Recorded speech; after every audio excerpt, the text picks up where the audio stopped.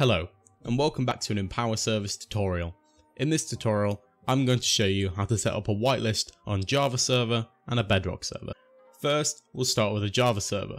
We need to go to empowerservice.com and then press new control panel in the top right and then manage on your Java server. Once you've clicked manage, you need to start your server now. It doesn't matter what edition of Minecraft you have, vanilla, spigot, paper spigot, all these versions have a whitelist. So I'm going to turn my server on. You might have to accept a EULA. I've already turned my server on earlier so I don't have to. And this is paper spigot. So it's quite simple. First we need to turn the whitelist on. So we're going to preface our command with whitelist and then on. Next we're going to add a player. So it's going to be whitelist add, let's say Harvey. Let's say we wanted to remove a player. Whitelist remove Harvey.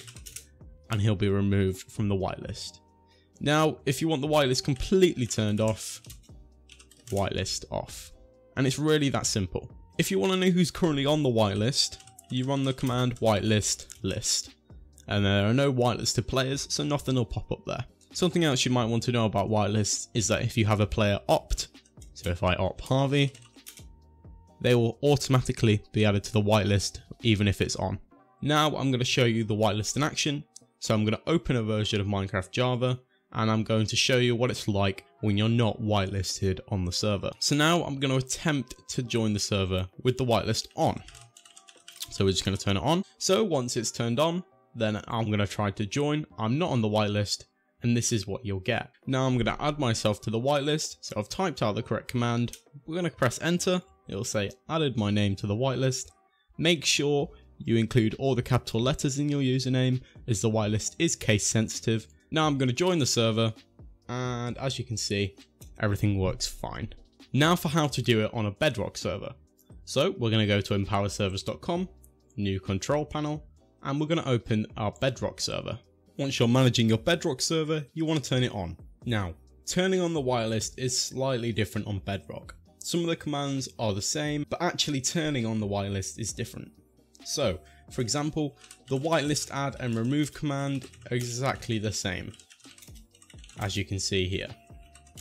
However, if you want to turn your whitelist on, you have to go into your server.properties file. So, I'm going to head to management, file management, and then I'm going to find my server.properties file. Here it is. And then we need to find the whitelist option. As you can see, it's here. Whitelist is set to false. Now we need to set it to true. Then we're going to press save.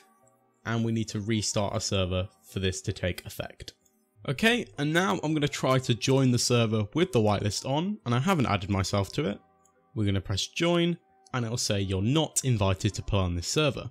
Now I'm going to add myself to the whitelist. I apologise in advance for my cringy username, it's my Xbox Live username. So now this is a command I'm going to run. I'm going to press enter, and I should be added to the whitelist. And now I'm going to join the server. And as you can see, we are connecting just fine. And we're in, just like that. Thank you very much for watching. If you require any more support, the fastest way to reach us will be via live chat, located in the bottom right corner of your screen at all times. Thank you for choosing Empower Servers.